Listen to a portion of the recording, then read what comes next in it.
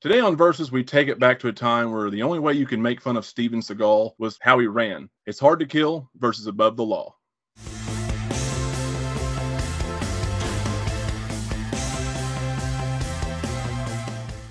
What is up, everybody, and welcome back to Versus. I'm Brandon. I'm Andrew. And today we've got a special guest. We got a new member of the Macho Movie Madness crew. Our good friend Kenny is going to join us here probably from now on, if possible. So welcome, Kenny. Thanks for having me, guys. He is a bona fide cinephile, just like the rest of us, and a true Halloween fan, a man of my legions here.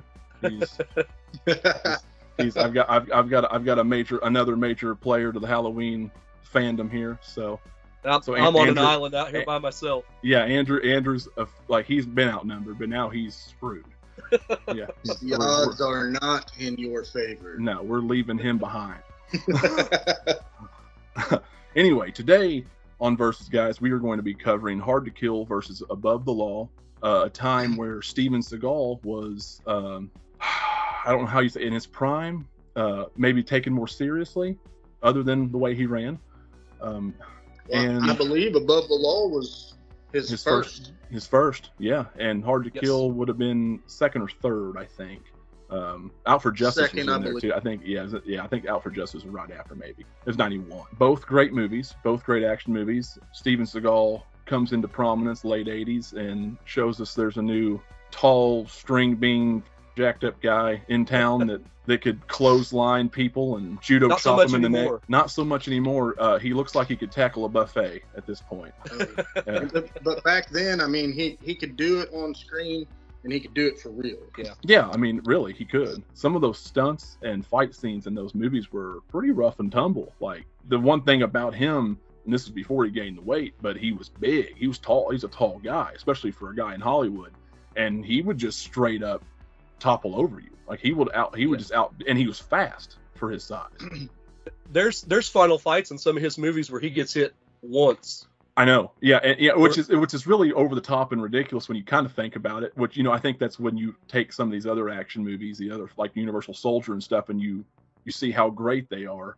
But something about just him doing it in a way where he's not doing it just with a gun. I mean, he's slapping wrists with people and right. Was it Glimmer Man, where the only reason he gets hit is when he is in the final fight? He says, "Give me your best shot." Yeah, and let's yeah. One thing I admire about him before we get into the categories is I just have to say is his ability to kill someone is pretty much untouched, and I say that even by Schwarzenegger, because Steven Seagal is the only one that kills people 3 times in one setting in a movie, like just completely. I mean, you talk about chop them in the neck, break their neck, turn it around, shove them through a screen, stab them in the head, and throw them down a flight of stairs. I mean, they end up on fire. Ways. I mean, into an explosion. I mean, he will overdo it, and I love it. Like, and I'm looking at you, Under Siege, killing Tommy Lee Jones. And it seemed like the Under Siege 2 was the same way. Like, he's been dead for 3 minutes, dude. You don't have to throw him around anymore. But he just. By the way, I know that we're not talking about it today, but that disarmament in Under Siege 2 on the train, where he just kind of does this and the knife flies into the wall, was one of the best scenes ever. Just, oh shit. But anyway, we'll get into the categories, not waste a lot more time. But so today on Versus, our categories mostly kind of same old here. We're doing story, we're doing setting, doing acting, action, and antagonist. So, I'll tell you what. I'll put you on the spot, Kenny. We're gonna let the new guy go first. What do you pick for story? For story, I had to go with Hard to Kill. Just for, you have the whole, his wife gets killed, and so it's kind of a revenge journey for Seagal. When he's gonna kill as many people as he can. And again, it was tough to pick the storyline for me, but I went with Hard to Kill. Okay, Andrew. As much as I liked, and there was more to Above the Law as far as the interplayings of the crime that was going on. Right. I chose Hard to Kill. To me, it reminds me of a Western. Like Kenny was saying, it's a local lawman gets killed off, and his family gets killed off, and he has to come back and get his revenge, and it's very Western at its core, and that's what I liked about it. Yeah, and I thank you for saying that, because that's exactly what I was thinking, and that's why I chose Hard to Kill as well. Pretty easy choice, I think. Like I said, there was a lot more going on in Above the Law, but I think a formula like that is always like a clear winner for me. It's just keep it simple, stupid. Yeah, keep it simple. Exactly. I guess we can move on to setting. This one here was a little bit tougher for me, because I don't dislike either setting, but I also don't love either setting. I think I would have to probably go with Hard to Kill. I'm going with Hard to Kill for sure on this. I think just because the hideout, outside of the city, it changes it up a little bit. I don't know. I think just maybe it looks nicer. It just seems like it looks nicer. It seems more reasonable that you would go to some place outside of the city in a hideout and then recoup. And he's completely helpless, and he seems safe there. You're right. Yeah, I think it's important for the journey. Kind of like in the first Turtles movie, they had to go away for a little while and come back. That's kind of part of the plot there, and I think it works out really well for it. But I didn't it's not that I hated Above the Law setting. It's just this didn't stand out. Well, I also chose Hard to Kill. I like it for that serene setting, and there was a little bit of city stuff, when he's at the docks at the beginning, and he's he's filming. I think at the time he wasn't a senator. He was just like an up and coming, city guy. Yeah. Councilman or something. I love the mansion that the last fight ends up at. Mm-hmm. That's actually the mansion from The Big Lebowski, where the dude goes in to meet the Big Lebowski. Oh, really? I didn't know that. You don't go out looking like that on a weekday. I mean, I have to say that I do like the hospital scene too, where she's trying to get him out. That was pretty cool. I thought that was a nice sequence. And I did like. I guess there was more to it than the train setting. There's some cool shots in Above the Law where the elevated trains over them, and they're doing stuff with the car chases and everything. I like how they shot that like through the L train and everything. But that just wasn't enough to beat Hard to Kill for me. Yeah, I guess it wasn't different enough. Yeah. Kenny, what say you on setting? I kind of lean towards the way you guys did, and it was the hideout for me that made me pick Hard to Kill.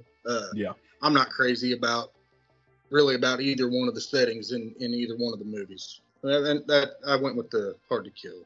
Yeah, like I said, I guess when you really break it down, there's just a lot more uniqueness to the Hard to Kill. You have that bar fight, which I really enjoyed in Above the Law, but you had the convenience store situation at the beginning of Hard to Kill. Yeah, that was cool. Was really cool. I think that was my first Steven Seagal movie, and I don't think I mentioned that yet. Hard to Kill was, so maybe I'm a little bit biased. But that's the one scene that always stood out to me was him. I guess it's because it was my first introduction to Steven Seagal, and him taking out these dudes, terrorizing this shopkeeper, in the convenience store.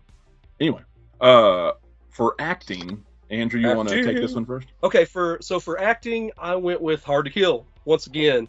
Steven Seagal in this one seems a little bit more seasoned than he does in Above the Law.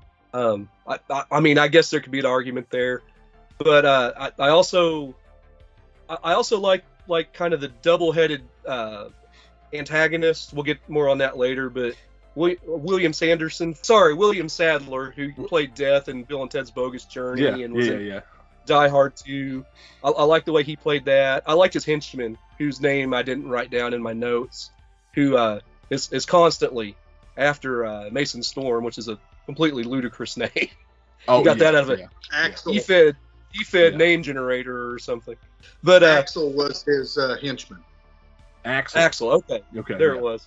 But yeah, there was some really good acting in Above the Law. I liked the guy, his ex-Vietnam partner, who he was in Major League as Harris, the old pitcher and everything. Yeah. I kind of liked the turn that character had at the end. But for me, overall, Hard to Kill was it for me. I don't have a whole lot. I tied on this. I mean, I laugh at the acting in both. Again, Seagal, I don't really think he's ever really been a great actor. For me, it's mostly just the fighting with him. Yeah. And that's just me. I do like William Sadler. That guy's good in everything that he does. Yes. He is good in everything. He can make just about anything work. If you can make death work in Bill and Ted, you can do anything. Yes. So I often tell my wife, don't overlook my body. Yeah. So I'm gonna have to end with a tie for me. Well, that's okay because I also picked Hard to Kill. So after watching Above the Law again for the first time in a while, the main bad guy, which we'll get into, didn't act terrible. He wasn't bad, and Seagal at times wasn't really that bad considering it's Seagal, right? It's an action movie, and that's not what he's there for. He's just there to hurt people and look good on camera doing it. A lot of those guys you run into, with the exception of a couple guys who become stars later who may have appeared, like Michael Rooker, who appeared in Above the Law. William Sadler and I can't remember the guy's name who plays O'Malley, and even a couple of the henchmen you've seen in other 80s, 90s movies. I think it just rounds out a better crew, a better acting crew. And and you got Kelly LeBrock, who just looks good. I forgot O'Malley. He's a really well-rounded character. I liked him. He is, and he's a really good character. And he's the one buddy that you can trust, who's in the force, who's smart enough. Luckily, they wrote him really well. I think he's a smart enough character that he utilizes everything he can utilize opportunity-wise, and he knows, he's the one that chose to keep it a secret that Mason was in a coma and not dead. So yeah, I thought it was written fairly well, and his acted just okay for giving the time frame. So yeah, it wasn't that hard of a choice for me. So now we get into the meat of it, the action. What we're all here for, right? I guess I'll take action. I chose Above the Law. And that might be weird to say. I love some of the fights in Hard to Kill. I think there were better moments in Hard to Kill. I think there were better scenes. There was better tension. But Above the Law was a better action film. Does that make sense? There was more explosions. There was more gunplay. Mass quantities of action. Right. So that I had to give it to Above the Law in that sense, because there was just more of it, whereas you had more suspense and build and storytelling in Above the Law, or in Hard to Kill. Sorry. Go ahead, Kenny. What's your pick? Surprisingly, I went with Above the Law. This is where I surprised myself. Hard to Kill is my favorite Seagal movie. Yeah. But I'm kind of with Brandon. I thought the action was better in Above the Law. It was more intense. Lots of guns. The hand-to-hand fight scenes. In Hard to Kill, when they find him at the hideout, and him and Kelly, they got to fight their way out of there, and he's driving that little Jeep Wrangler. I think he killed 2 guys with that Jeep. And those were awful. He hits the one guy, and it's like the guy jumps off a trampoline and flies through. I thought I was watching an episode of Magnum P.I. Yeah, it was kind of like... it was that's not a Seagal thing. It would have been better if he went by on the Jeep and maybe ripped his throat out. Yeah. But you know what? He was still straight-faced doing it. He always has that same look on his face the entire time. Oh, yes. No matter what he's doing. Yeah, the look of death. He could be tightening a tutu on a little girl, and he'd be having the same look. I believe it. Steaming glare. Yeah. And the final 2 kills for both movies. Hard to Kill, he gets the revenge when he kills Axel, because Axel was the one that killed his wife. Yeah, I remember he hits him in the neck with then front kicks him. Again, overkilling on the kill. He already killed him with the pool stick to the neck. Yeah. But then he goes ahead and kicks his nose through his brain with the front kick. And I enjoyed that. That was a good kill. But his fight with Zagan at the end of Above the Law was, I thought it was a better fight. Yeah. Oh, brutal. Yes, he broke his arm. The massacre. Yeah. Yeah, and I read that the character that played Zagan actually broke his nose for real. Oh, really? And I don't know if that's what they left in, where Seagal's all bloody, all the way down his chest. But I'd read that he actually popped him on accident for real. Is that why he was really so loopy at the end? They had to drag him out of there. It's like, his eyes rolling. He's never been hit before. And it's I can't believe it's this never happened. been that bloody ever. He's like, from this moment on, this is never going to happen again. Yes. Even when he was in a coma and shot, I don't think he bled as much when he got shot in Hard to Kill. Yeah. Nobody makes me bleed my own blood. Yeah, nobody. Man, So, with his ego, I believe that too. All right, Andrew, I guess what did you pick? I also picked Above the Law. For all the reasons we've said, there's just so much more action. And then there's this really incredible scene in that parking garage, the stunt where they take the car and the back wheels go out the back up like 8 stories above the street. Yeah. I saw that. Yes. I'm like, yep, that's my pick. Mm-hmm. Yeah, I agree. You know what's funny? And the dude, he looked like a dummy. Like that was a dummy doll. You can tell. Oh, on the back? But he flew off the back of the car. Yeah. I love it. But that was such a cool death. And I want to point out, again, I don't know if you guys see, real quick. Did you see him taking his shoes off? I didn't notice. As he's back, I couldn't figure out what he was doing, and I'm rewinding. I'm pretty sure he's taking his loafers off. Like, well, I don't know what you planned on doing with them, but it didn't work out for him. You got to be more aerodynamic for flight, I guess. Yeah, that's what it is. Yeah, that's what it is. Yeah. Well, I'm about to take a tumble. I got to make this feel better. But yeah, you know what? This it's funny how like close we all are on our picks. Yeah. I mean, we're all kind of picking the same thing pretty much, which is pretty wild. And I don't think we've really differentiated, have we at all? I mean, have we ever had a versus like that before? I don't know if we have or not. So I mean, we got story. Yeah, other than Kenny having the one as a tie. Yeah. Story, setting, acting, all goes to Hard to Kill. Action goes above the law. I mean, I hate to announce it already. We've already got it. You know, just like that. But we'll go ahead and finish it out.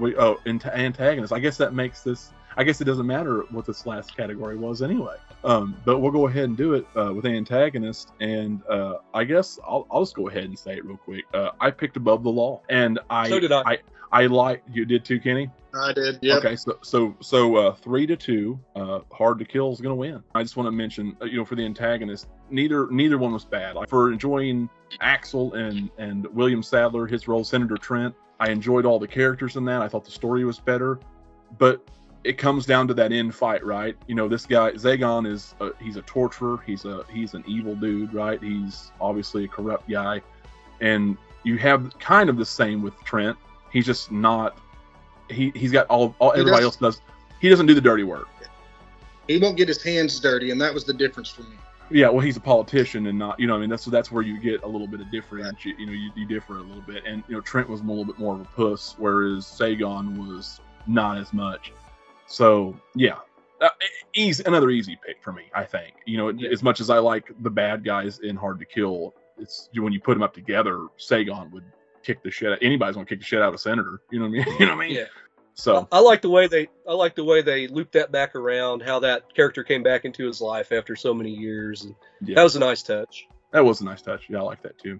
Well, I mean, that's one thing about versus. You just never know how they're going to end. I mean, we had a winner a little bit early in this one. What was the rating on this, Andrew? You talked about that earlier. Was it Above the Law that was rated higher than Hard to Kill? If you go by IMDb, one's a 6 and one's a 5.8. Well, I read something before this that Hard to Kill was like in the 4s or something, 4 out of 10 or something. I think it was Rotten Tomatoes. It might have been Rotten Tomatoes though. I think it was pretty low in Rotten Tomatoes. Like 40%. Yeah, I mean, it was 40% on Rotten Tomatoes, and I thought that was kind of interesting. I didn't catch Above the Law's rating, but I thought that was kind of interesting considering I thought Hard to Kill, other than maybe Under Siege, I thought that Hard to Kill it probably still even over Under Siege is his strongest movie. It's well-rounded, you know what I mean? I enjoy it, and it has more heart than a lot of his movies has because he actually shows vulnerability in it. Yes. It's got my favorite Steven Seagal one-liner. I'm going to take you to the bank, Trent. Yeah. To the blood bank. Yeah. Yes. Correct. Yeah. Stupid and great. I love it. You can't beat that. No, I don't know what to do with my hands right now because I've never had a versus that's been this straightforward and like this has been wild. It's just been short, sweet, and easy. So didn't we do like My Bloody Valentine, which is the remake or something, and it was like a straight sweep? Probably. I don't remember. I'll have to go back and watch. That was years ago, but yeah. I think we've had one like that, but it had boobies, so we were all like, yay! Oh yeah, that's what it was. Yeah, that probably was. What it was. Yes. So who wins in a fight? Nico Toscani or Mason Storm? That's a good question. They can do anything. Is it got to be hand to hand? Hand to hand. Man, I don't know. I feel like I'd say Nico. Maybe almost Nico. like they're the same guy. Well, yeah, it's almost like they're the same guy. I'd probably lean toward Nico too. I just feel like it feels like, I think maybe because he was just so like straight brutal in that movie. He seemed like more of a killer. He was definitely he was like he had that accent. He's kind of like Out for Justice. Which by the way, he doesn't do accents well. It already is hard enough for him to act. So just do your best you can in your normal voice. Anyway, I feel like he was more quick to throw down in Above the Law. If he didn't like what you said, he was, I'm just going to end it, buddy. I'll show you. Yeah. And, I think Hard to Kill, it was just, you had to be kind of a shit and be asking for it. In Above the Law, 4 guys jump out of a car like an El Camino with a machete and a gun and a baseball bat, and he's just like, bring it on. Yeah. And he had a tucked in shirt and skinny jeans. He's like, I guess I'll do it. The day you die. You messed with the wrong guy. All right, well, that's gonna do it for the versus Above the Law versus Hard to Kill. Hard to Kill's the winner, which I'm happy with because that's my favorite Seagal movie anyway. But nonetheless, both great movies, both worth checking out. If you haven't, I recommend them. I know they don't have the greatest ratings, and despite what you might think about the dude right now, there was a time where he was legit a badass on screen. So. And maybe even in real life. So yeah, definitely go check those out. And next time on Versus, we've got our special rematch, if you will, for Halloween 2 versus Friday the 13th Part 2. We did this a few years back, and we cheated the people, and we cheated ourselves. We cheated ourselves. We ended up in a tie. And we remained friends. And we all let each other get in each other's heads, and we decided to be nice and be respectful to each other, and that's not happening anymore. There has to be a winner. There has to be a winner. So some scratching and spitting and fighting. Yeah, I will lose all of my friends over this. No, we will. Yeah, we will. Yeah, they're in this chat right now. Except for Chris, he's not here with us again. But we will throw down in the next verses, and Kenny will be back. So we will see you all then.